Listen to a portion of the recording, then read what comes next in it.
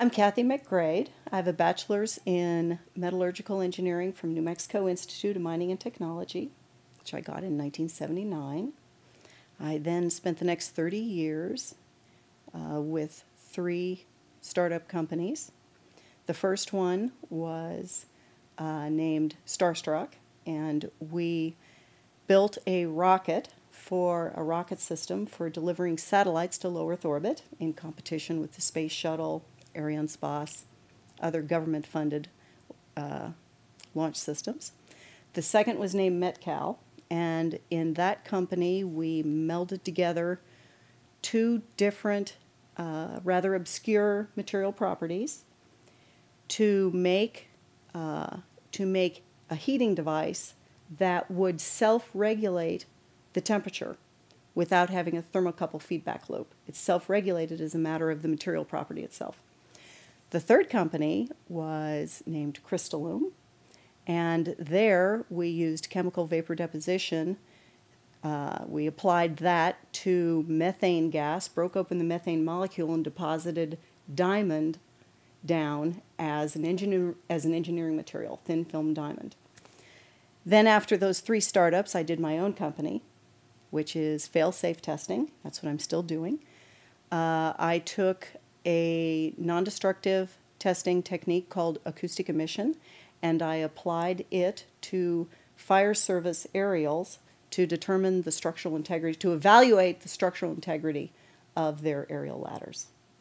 The way I got into doing 9/11 research was when a friend asked me if fire can melt steel. And he was referring to 9/11, asking, can office fires melt steel? And no, it can't. Not an office fire. A blast furnace can melt steel because you're driving lots of oxygen into a closed furnace where you're capturing the heat and driving oxygen in. In an office fire, you cannot generate enough heat to melt steel.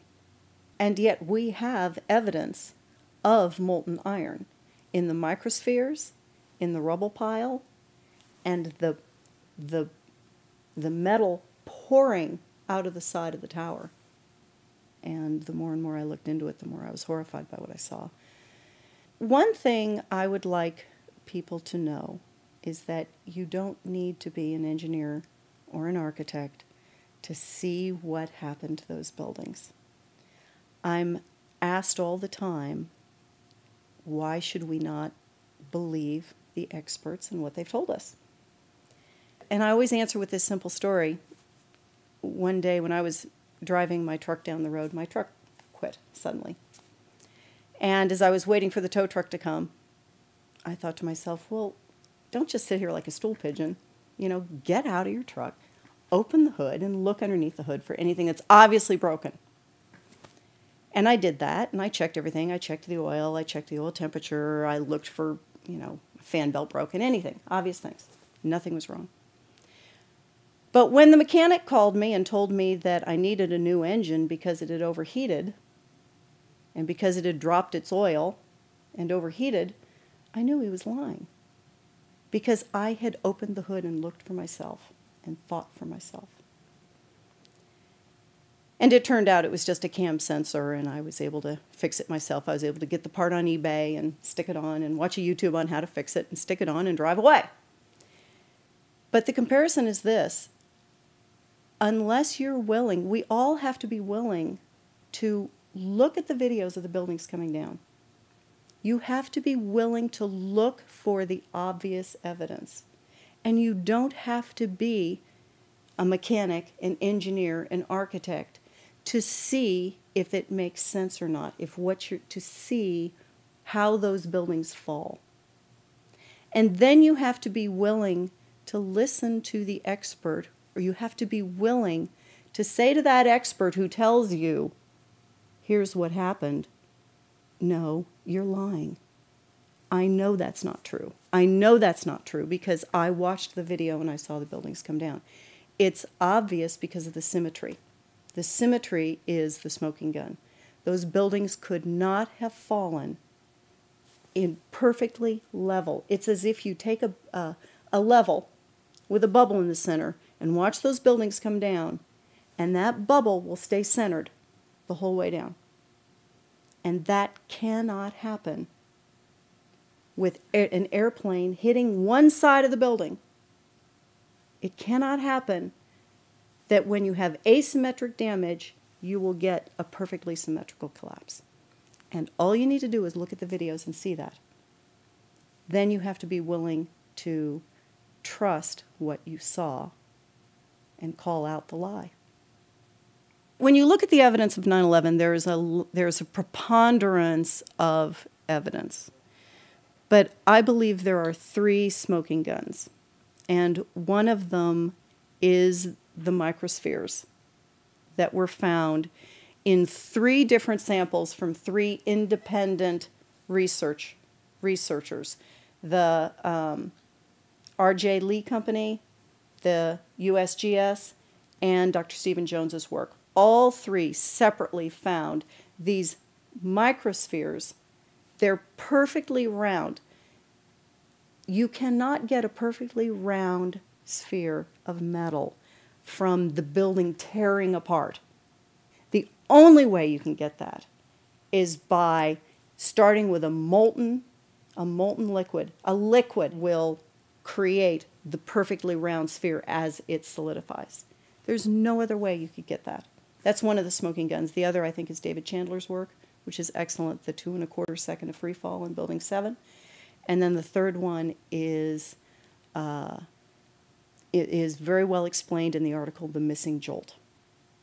And that explains how in the Twin Towers, there simply was not evidence of work being done. No work was done to collapse the building below.